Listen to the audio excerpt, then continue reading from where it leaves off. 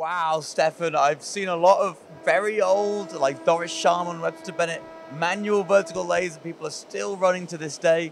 This is the modern version, right? This is probably going to be so much better for a machine shop that wants to stay productive. Before we talk about the machine behind me, though, what are you proud about when it comes to Hwacheon machinery?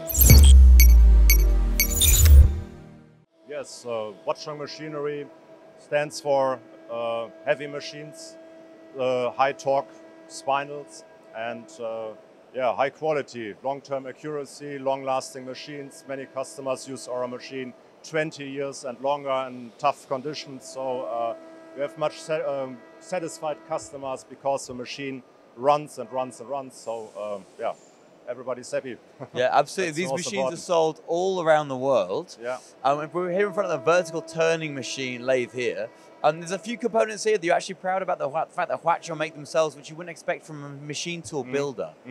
Yeah, on this machine, it's especially it's special that we have now the Y-axis. Now we extended the operations that you can do on the left. It's now similar like a machining center, of course, with a focus on turning. But yeah, we gave the customers more possibilities to process their parts. Absolutely. In this kind of machine, it's more for short, fat parts. Is that right? Yeah, yeah.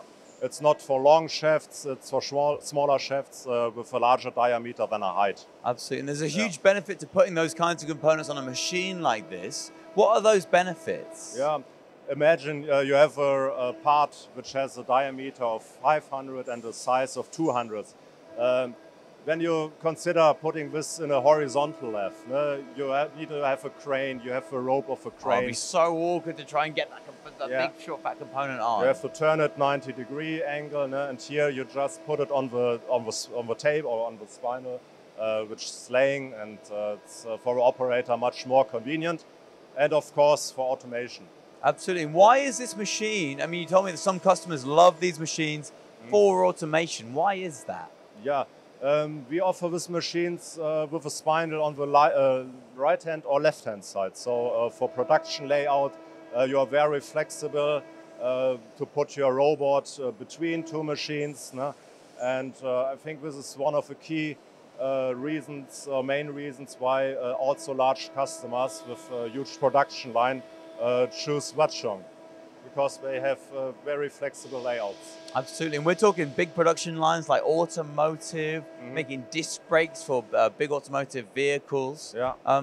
What else about the machine makes this well suited to automation? There's actually a really interesting feature in the right-hand side of the machine over there, isn't there? Yeah, it's on the right-hand side. We have a tool magazine now, and tool magazine enables the customer to have a larger autonomy, letting the machine run, because you have spare tools now, which makes this process more, you have more spare tools, so you more do not availability of have to different change tools. that much. Yeah. And some viewers might think we've got a tool magazine. Well, of course there's a tool magazine. There's one tool magazine there. It's the second tool magazine, so you have like a tool changer here and a second tool changer, so you can make the best of live tooling on the main, and then loads of different kinds of turning tools to do lots of different styles of operations on the demo part here. Brings me to the demo part you're showing. Yep. What are you using this demo part to show? Yeah, this demo part, as you can see, we have some drillings which are not in the center. This is what the Y-axis lets you do. You can move the tool out of the center, cutting pockets. Yeah, it's only possible with 3 axes in the machine, and all 3 axes have box guideways. Yeah, it's also Hwacheon. We have for the heavy-duty cutting box guideways, and this in conjunction with Y-axis now, I think, the best stable concept we can offer. Yes. So we are very proud now of a VT650 YMC. Yeah, super stable machine. Yeah. And I guess if customers are now able to do a little bit of milling, even some flats, and some drilling, chamfering, tapping, yeah. all without taking the component off from doing all the roughing operations. Yeah. What does that do? Does that save another machine? How does that benefit them? Yeah, of course it saves another machine. In some circumstances, of course, it's not a milling center, but yeah, many operations are done now. Yeah. It's not a milling center, but it saves, I think, in many applications, the second machine. What we are aiming for. Brilliant. So it's not a milling center, but it's very, very close to for what is a vertical turning machine. Make sure maybe that can help replace your Doris Sharmans, and it's built for automation as well. That's the VT650 from Hwacheon.